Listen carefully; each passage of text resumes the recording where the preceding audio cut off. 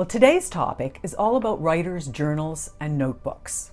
If you've got 5 minutes, I've got 5 tips to help you make better use of your own journals and notebooks.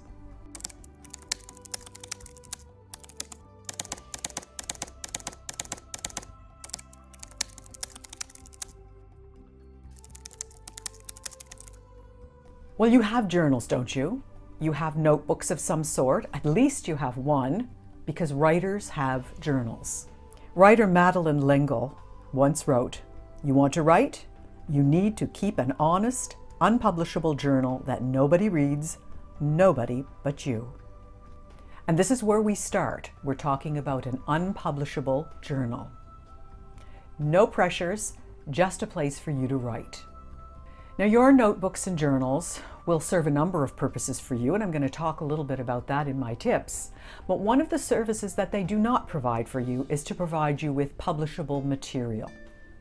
Now, just to be clear here, I'm talking about handwritten journals. I'm not talking about computer-based journals. We all use them from time to time. I know I do. I use OneNote notebooks on the computer when I'm writing a major project, but I also use written journals, handwritten journals, and notebooks a lot. As far as I'm concerned, a writer needs to take pen to paper once in a while because there's a different kind of process that's involved when your hand is moving across a page. Okay, now let's get to my 5 tips. Tip number 1, choose your writing implement carefully. I know this sounds a little bit crazy, but just think about this. If you're using a pen that kind of scratches across the pages, it interferes with your thought process, it interferes with the movement of your hand across the page, and it's going to interfere with the usefulness of your notebook because you're going to be annoyed most of the time. So find something that you can grip well, that you like, that feels nice, and that feels really good as you move it across the page. And buy a couple of them because you're going to use it a lot throughout your writing career.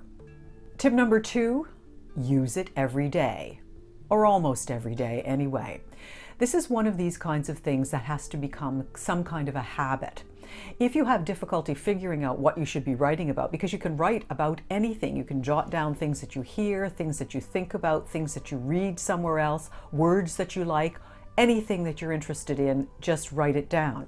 But if you're having trouble, you might do what the writing guru Natalie Goldberg suggests in her book, Writing Down the Bones, when she calls writing practice. She talks about moving your hand across the page for 10 minutes and never stopping it, starting with the words, "I remember," and keep on writing.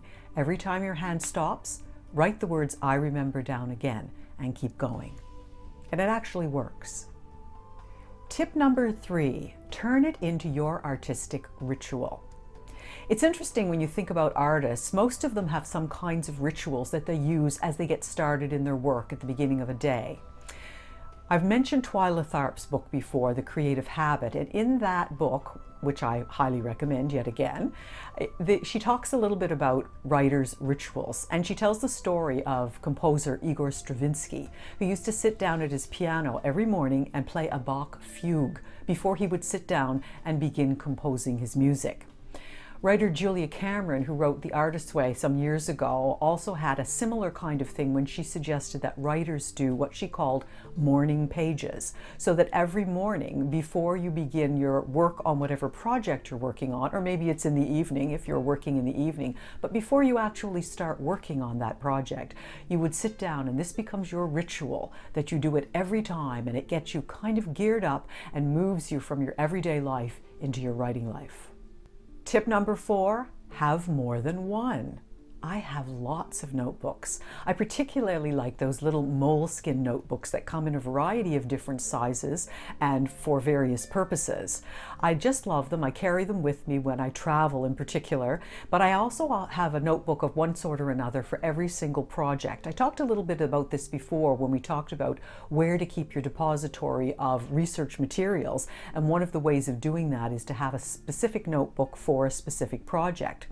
But more than that, I also have a tiny little blue notebook where I jot things down if I think of little phrases or I overhear things. I also have a great big one, which I call my big idea book. Every once in a while, everybody who writes gets these great ideas and they need to write them down somewhere. They're not the sorts of things that you're going to begin working on at any given point in time, but you just write them down and you put them away and you go back to them later on, which brings me to my last tip. Tip number 5 is review your journals regularly. When you think about it, these are the repositories for your thoughts, your ideas, your feelings even. And when you go back to them, it's like opening a treasure chest and finding a treasure trove of material that gets you thinking about things in different ways, that fires your imagination, that might even have the kernel of a new project in there. So make sure that you don't just put them away, but review them regularly. Now, there is a question that might be in your mind. Is your journal or notebook your diary? The short answer is no, it's not. It's not meant to be your diary. You might have a diary where you keep an ongoing daily roster of what you did that day. Some people put what they ate, what the weather was like, how they were feeling that day.